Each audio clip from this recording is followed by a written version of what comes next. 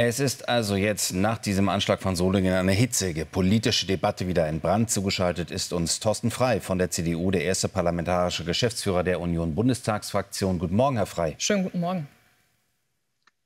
Guten Morgen, Frau Droste. Guten Morgen, Herr Hädler. Herr Frey, es ist nun 3 Monate her, es war der 2. Juni, als Ruven Lauer in Mannheim von einem Afghanen getötet worden ist. Der Aufschrei war damals groß. Und jetzt, an diesem vergangenen Wochenende, also in Solingen, wieder 3 Tote und diesmal wieder ein Asylbewerber, der eigentlich abgelehnt wurde. Warum ist in diesen 3 Monaten nichts passiert? Warum kriegen Sie es mit der Ampel als Opposition nicht hin, in dieser wichtigen Frage einen Konsens zu finden? Ja, Sie haben vollkommen recht, Herr Hädler. Es ist völlig inakzeptabel, dass wir im Grunde genommen jetzt nach Solingen exakt die gleichen Debatten führen wie nach dem 2. Juni. Ich habe absolutes Verständnis dafür, wenn die Menschen solche Diskussionen nicht mehr hören können.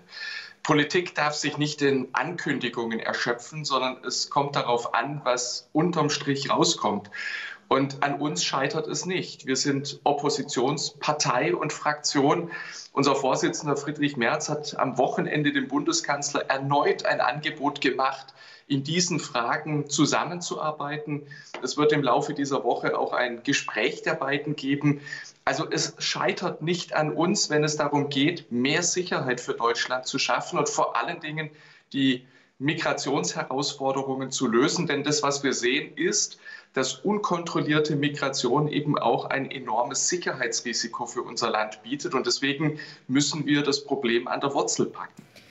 Herr Frey, wir haben berichtet über die Forderung Ihres Chefs von Friedrich Merz, der jetzt auch sagt, man braucht eigentlich einen kompletten Aufnahmestopp von Syrern und Afghanen. Aber da winkt man jetzt auch, beispielsweise SPD-Chefin Saskia Esken winkt schon ab, sagt, das ist rechtlich doch überhaupt nicht machbar. Wie stellen Sie sich das denn in der Praxis vor? Ja, das ist vielleicht das Grundproblem der SPD und von der Frau Esken, dass sie sozusagen nur in vorgegebenen Bahnen zu denken vermag. Aber was wir brauchen, das ist eine grundlegende Neuorientierung in der Migrationspolitik. Und wir haben dazu als Union einen Vorschlag gemacht. Wir haben im Mai das sogar in unser Grundsatzprogramm geschrieben, dass wir eine sogenannte sichere Drittstaatenregelung möchten. Und das würde unter dem Strich eben bedeuten, dass Deutschland die Kontrolle über das Migrationsgeschehen in Deutschland wieder zurückgewinnen würde. Das ist es doch, worum es geht. Die Bundesregierung und die Ampel kann uns doch überhaupt nicht sagen, welche Migrationsherausforderungen in den nächsten Tagen, in den nächsten Wochen, in den nächsten Monaten auf uns warten. Und was offensichtlich ist, ist, dass die Migration so groß ist, dass Integration nicht mehr gelingt. Und das wird zum Sicherheitsrisiko. Und deswegen kann ich die SPD und die Ampel nur aufrufen, jetzt an dieser Stelle auch umzudenken. Es geht darum, Migration handhabbar und kontrollierbar zu machen. Darauf haben die Menschen in Deutschland einen Anspruch. Herr Frey, darf ich da kurz dazwischen gehen? Denn es klingt alles natürlich so wunderbar. Handhabbar machen, Migration, wissen, wer kommt. Das ist alles super. Darüber sprechen wir eigentlich seit Monaten und eigentlich seit Jahren, wenn man mal ehrlich ist. Aber wie genau soll man das umsetzen? Das würde ja wahrscheinlich auch in der Praxis bedeuten, dass wir sehr hässliche Szenen erleben an den deutschen Grenzen. Nein, ich glaube nicht hässliche Szenen, aber Frau Droste, natürlich braucht eine gute Migrationspolitik Konsequenz. Und alleine, wenn wir jetzt darüber diskutieren, dass man Straftäter und Gefährder nach Syrien und Afghanistan abschieben muss. Nein, wir haben ein Asylverfahren in Deutschland. Und wenn sowohl die Asylbehörden als auch die Gerichte zu dem Ergebnis kommen, dass kein Asylrecht besteht, dass auch kein Abschiebeschutz besteht, dann muss es selbstverständlich eine Rückführung geben.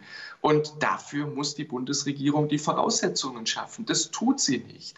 Und weil wir wissen, dass Rückführungen und Abschiebungen ebenso schwierig sind, müssen wir einen Schritt früher ansetzen und müssen dafür sorgen, dass diese Menschen in diesem unkontrollierten Maße gar nicht erst nach Deutschland kommen. So etwas kann man machen, wenn der politische Wille dazu besteht. Und schauen Sie sich andere europäische Länder an, die eine konsequente Migrationspolitik betreiben. Das ist nicht nur Dänemark, das gilt auch für viele andere. Die sind erfolgreich mit ihrer Politik. Herr Frey, mit Verlaub aber, in dieser ganzen Debatte, welche Rolle spielt denn tatsächlich die Union? Die Ampel regiert erst seit 3 Jahren. Wir wissen, was die Ampel nicht auf die Reihe kriegt. Aber davor hatten wir 16 Jahre Angela Merkel, die Flüchtlingskrise. hat 2015, 2016 begonnen. Es hätte was passieren können. Die CDU, CSU hätten bereits die Wege einleiten können, auch mit dem jetzigen Kanzler Olaf Scholz, der ja damals Finanzminister gewesen ist. Es ist alles nicht passiert. Also das, was in der Vergangenheit falsch gemacht worden ist, auch von der Union, kann jetzt in dem kurzen Zeitraum ja gar nicht so schnell behoben werden. Aber Herr Hädler, man muss, glaube ich, die Maßstäbe schon gerade rücken. Sie haben natürlich recht, dass auch die Union in der Vergangenheit in der Migrationspolitik schwere Fehler gemacht hat. Das will ich überhaupt nicht bestreiten. Aber wir haben auf diese Fehler auch reagiert. Wir haben 2019 ein großes Migrationspaket gemacht, wo 8 Gesetze geändert worden sind mit massiven Verschärfungen, etwa auch im Staatsangehörigkeitsrecht, im Aufenthaltsrecht. Das sind alles Änderungen, die die Koalition in den vergangenen 3 Jahren wieder rückgängig gemacht hat. Oder wenn Sie an Staatsangehörigkeitsrecht denken, Turbo-Einbürgerungen, regelhafte Hinnahme der doppelten Staatsbürgerschaft, dann sind Sie sogar weit darüber hinausgegangen, was früher Stand des Rechts in Deutschland war. Und insofern muss man sagen, ja, wir haben in der Vergangenheit auch Fehler gemacht. Die haben wir korrigiert, noch zu Regierungszeiten und erst recht jetzt in der Opposition mit unserem neuen Grundsatzprogramm. Aber das, was die Ampel in den vergangenen 3 Jahren gemacht hat, das ist an Naivität nicht zu überbieten in der Migrationspolitik.